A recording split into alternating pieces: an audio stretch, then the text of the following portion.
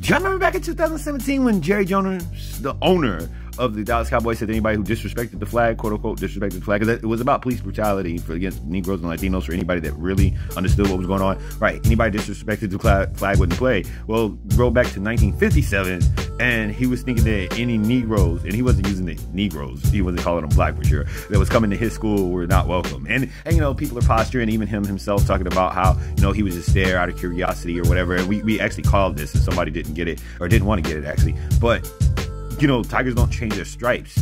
Y'all think that integration, no, because white folks be like, oh, the Civil War, they fought to. No, they didn't fight for slavery to be over. They fought for sectionalism because it was economics. And even then, there had been freedmen in the North and the South prior to the Emancipation Proclamation, still treated like N-words. The whole Jim Crow thing, they set up laws to restrict our movements and actions in the whole nine. You think that everybody was shiny, happy, and ready for integration? No, MLK and them marched and protested and got beaten in order for this to take place. So you think these people just had to change your heart? And especially since Jerry has never employed a black head coach. Dun dun. You don't need SB. You know what I mean?